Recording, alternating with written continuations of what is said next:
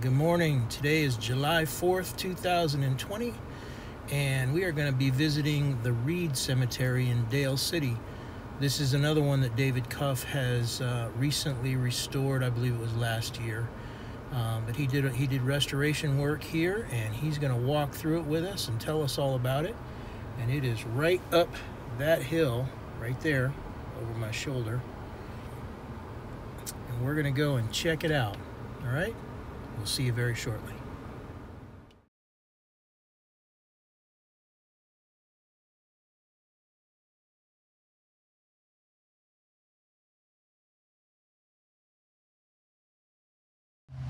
All right, so we're going to check out the Reid Cemetery, and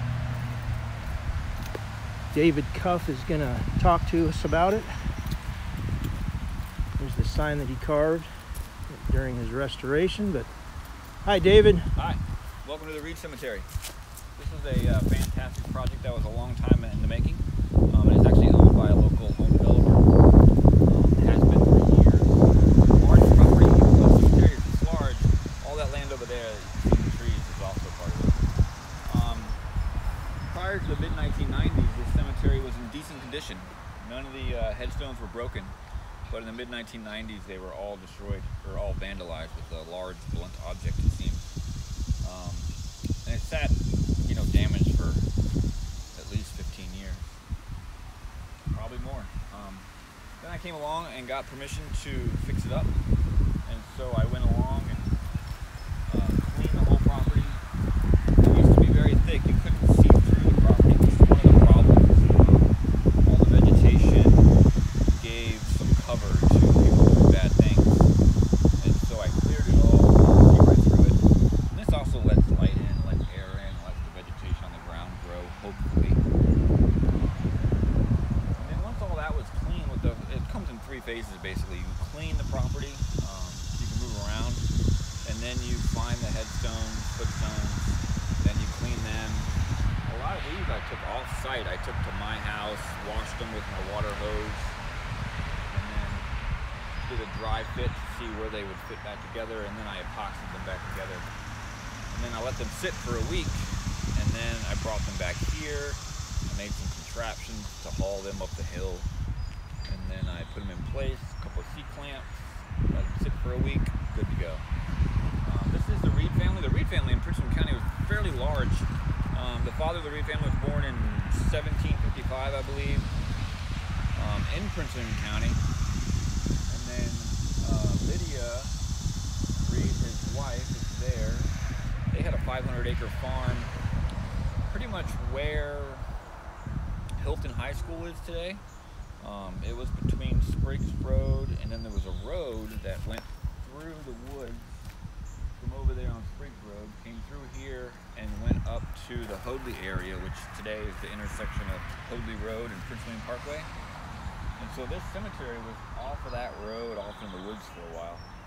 But it was probably the highest elevation, which is where they like to put the cemeteries. So they just put them on here. They're all the Reid families. These are the two daughters. What's interesting about these two daughters is they never married. This is the last one to be buried here in 1900, that's not right.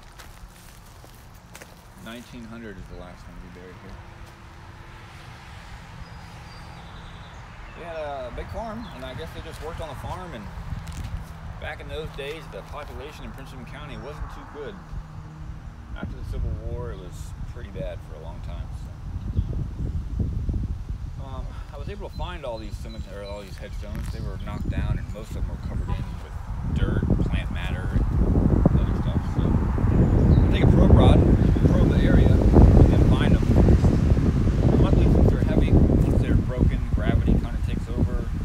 And then once they fall in, they're hard to move. So luckily, everyone's our two children buried here.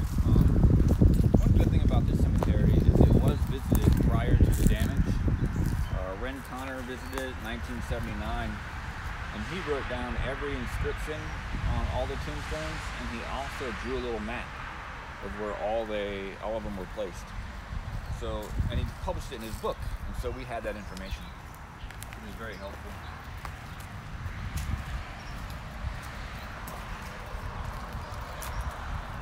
Lydia Reid is there. She's the wife. William Reid is here. He was the husband. Sarah Reid is over there. This stone, you can see it had bad weather damage. It probably landed back there, face up. It's got a lot of weather damage. Fortunately, the brakes were pretty clean, so this one's probably the worst one. It's missing some parts. Couldn't find them, so pieced back what we could find. The pieces are probably somewhere on the property. We just don't know where. And someday, maybe erosion will show them or make them visible. We'll find them, then we put them back together. This stone for Sarah Reid is interesting because it was broken, and then it was just covered up with decomposed plant matter and other stuff, and it stayed not visible for years and years and years, and so it was pretty much undamaged. But that stone was broken in 9 pieces, and I was able to find all the pieces, dry fit them back together, and then finally use epoxy to hold them together.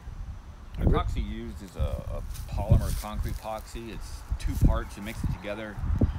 The stuff is incredible that after about a week, it's super hard, and it seems to hold the stones together. That's specifically what it was designed for, is to hold cemetery tombstones together that were broken. It seems to do well in the wintertime, the frost freezing and thawing, so far so good. It does look like it does a good job. Yeah, it's fantastic stuff. And a lot of times you see it, and even when I started doing it first, I'd use too much of it to where it would be like kind of oozing out the side of it.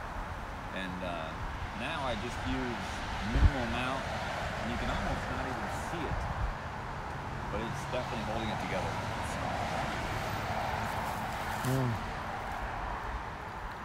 This looks like a lot of care was taken in trying to piece that together the best you could. Yeah, the best I could, but we're just missing way too many pieces. So I tried to put that puzzle back together for quite a while. The footstone is also missing. It's broken here. That might be a different footstone. A lot of these footstones have the initials on top. This one is A. Oh yeah, you can see. ARR. So that'd be. Sometimes it stands out a little better on video, so I'll zoom it in here. Maybe if I tilt it around, maybe. But so that's handy. APR. Addison Reid is here. This is Addison, that's why it's here.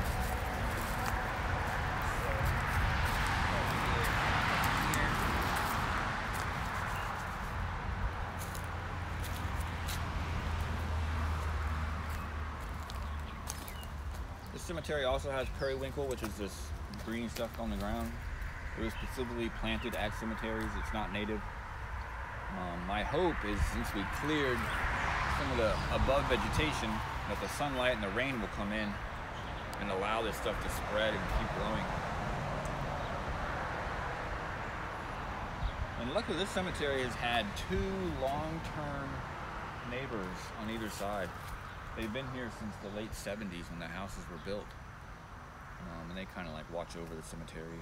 That's always good. Yeah. So that's a base over there by that tree.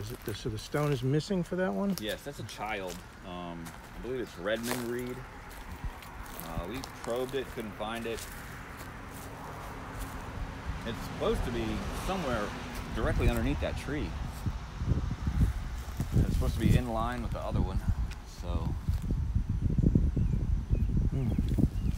could not find it.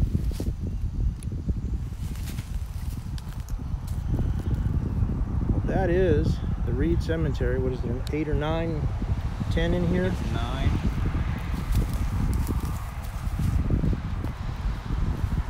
Just turn around here. You can see its neighborhood pretty much on all sides. It is. It backs up to Dale Boulevard behind us. That's Dale Boulevard right there. Waterworks Water Park is across the street if you are familiar with that on Dale Boulevard.